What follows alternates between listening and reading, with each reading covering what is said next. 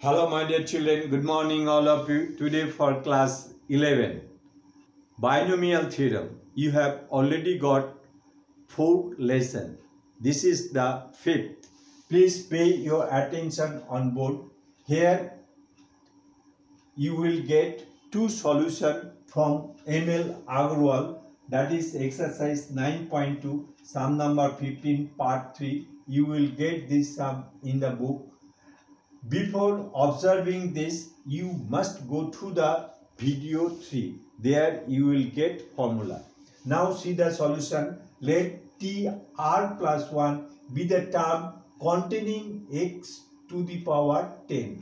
We have to find out the coefficient of x to the power 10.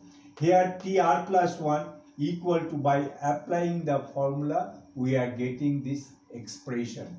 Then we have to put the putting relevant values and we have to simplify. By simplifying, we are getting this. Then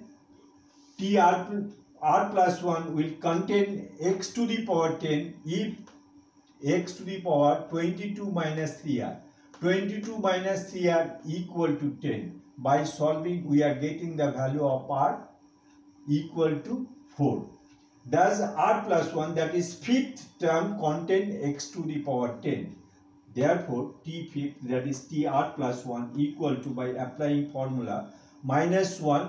Here is minus is given. This is why minus 1 whole to the power 4. By applying the formula, we are getting this expression. Then we have to simplify. By simplifying, we are getting this. Then therefore the coefficient of x to the power 10, this is the coefficient. So this is the coefficient. By simplifying this, we are getting this, and more simplifying, finally we are getting 55 into 2 to the power 8 into 3 to the power 5. This is the answer. We have to find out the coefficient. So sum is completed. Very simple. You have to remember the formula only. Next, that is sum number 19, part 4.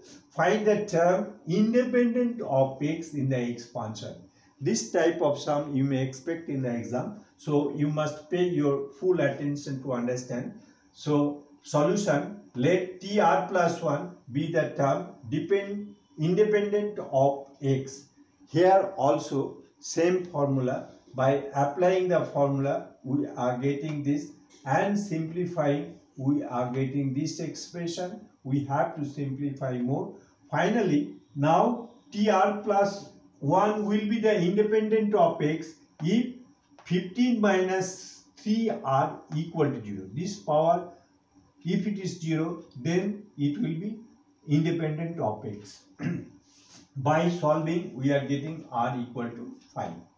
Thus, T5 plus 1, that is 6th term, is independent of x, and T6 equal to, by applying formula, we are getting this expansion, and we have to simplify more. By simplifying, we are getting finally, that is minus 3003 into 3 to the power 10 into 2 to the power 5.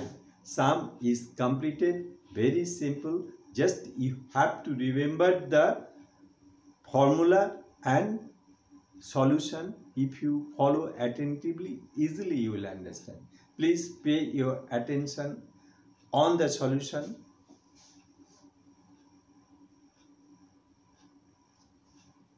Okay. Thank you everyone.